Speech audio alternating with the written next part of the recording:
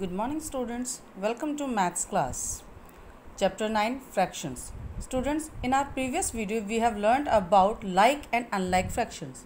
Like fractions are those in which denominators are same.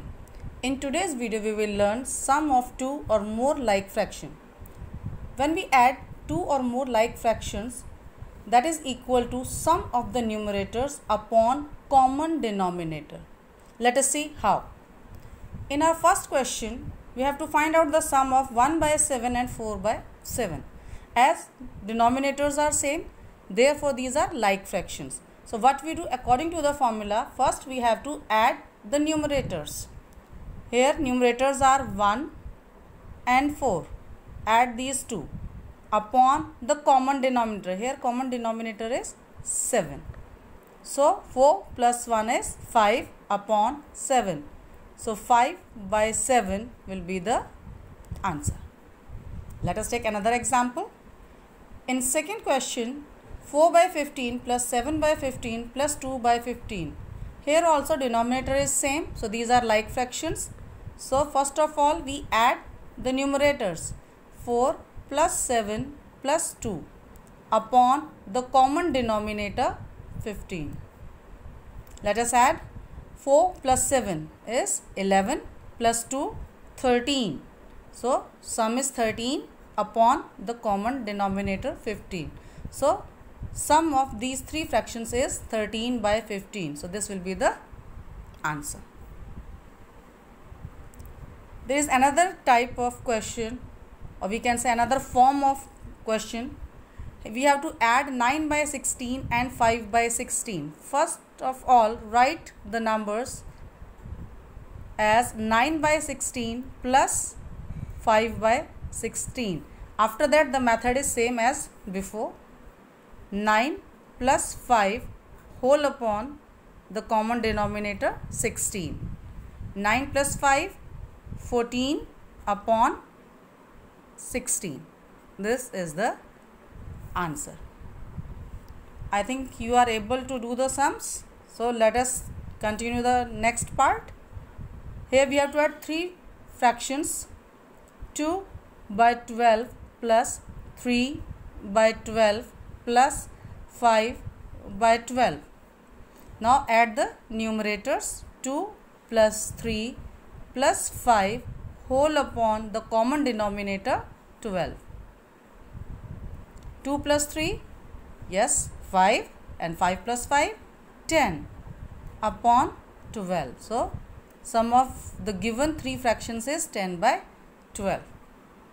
Now let us learn how to represent sum of two fractions on a number line. Students, in our exercise 31 we have already learned that how to draw a number or a fraction on a number line. So let us start with that. First of all, draw a line, and we know that line has no endpoint. So we put two arrows on the both side of this, right? Next step, name the line as X and Y. Mark one point O, which will represent 0. Here the denominator is 8, so this 0 will represent 0 by 8. Now students, we know that denominator represent the total number of equal parts. Here denominator is 8, so we will mark 8 equal parts on this number line equal to the denominator. Coincide 0 of the scale with 0 of the line. Then mark points 1, 2, 3, 4, 5, 6, 7 and 8, just equal to the denominator. Now the fractions represented by these marks are, this is 0 by 8, 1 by 8, 2 by 8, this is 3 by 8, 4 by 8, 5 by 8, 6 by 8, 7 by 8, 8 by 8. Where the numerator and denominator becomes equal, that point is known as A, and OA represents 1 unit, right? Now we have to add 2 by 8 and 4 by 8. So we start from 0. First we will represent 2 by 8. 0, and where is 2 by 8? Here. So first we move from 0 to 2 by 8. Right? Now we have to add 4 by 8 in it. So move 4 steps ahead. 2. Here is 2. 4 steps. When we move 4 steps ahead, then we will reach on 1, 2, 3 and 4. We will reach at 6. So this is 2 by 8 and this is 4 by 8. So by adding 2 by 8 and 4 by 8, we get the answer 6 by 8.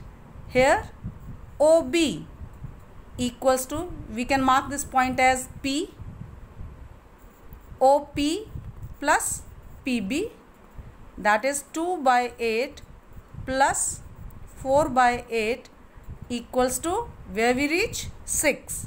So OB will represent the sum of these two fractions as 6 by 8. Students, now I hope you are able to do the sums of exercise 36 yourself. This is one of the examples.